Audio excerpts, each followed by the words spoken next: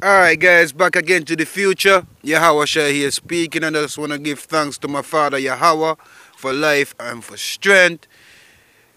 Give thanks as well to all the sincere Akian who pushing this word in truth and in sincerity, and to double honors to the great apostles who pushing this word as well too.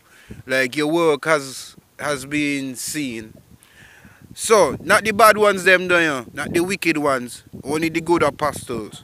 Anyways, Matthew 24:29. Immediately after the tribulation of those days shall the sun be darkened, and the moon shall not give her light, and the stars shall fall from heaven, and the powers of heavens shall be shaken.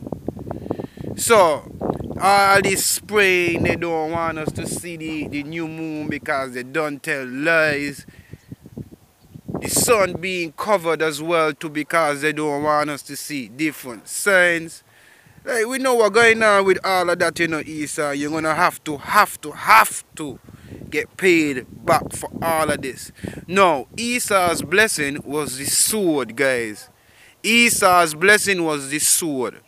So, people don't want to believe in the chariots, yeah? So we're going to go Exodus 7:3, and this is a short lesson, guys, because they be messing up.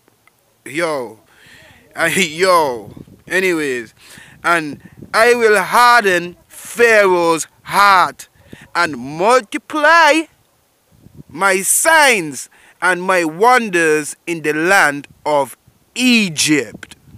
But Pharaoh shall not hearken unto you, that I may lay my hand upon Egypt. Hear this now.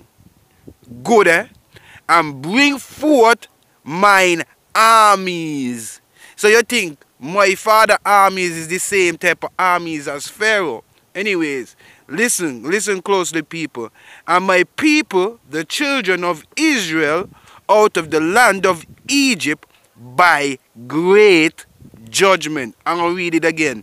But Pharaoh shall not hearken unto you, that I may lay my hand upon Egypt and bring forth my armies, which is the chariots that my father have, and the people them here as well too.